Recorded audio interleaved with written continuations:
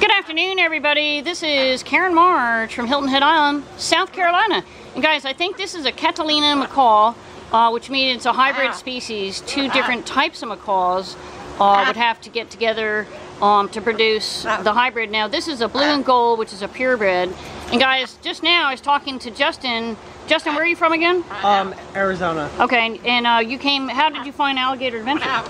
We just came down here and we were looking around to see if there's something cool to see, and we found Alligator Adventure. Okay, are you going to the alligator feeding at 1 o'clock? I believe so. Woo! Alright guys, we're going to sign off with Justin from Arizona. He and his family are here, and we're checking out the macaw birds, and it's very exciting. Now, he said he loves insects the most. I rarely film insects, but we'll have to find something interesting while we're here today, see if we can do it. Alright guys, we're signing off live with 3 macaw birds and Justin from Arizona. It's Karen March. Have a great day.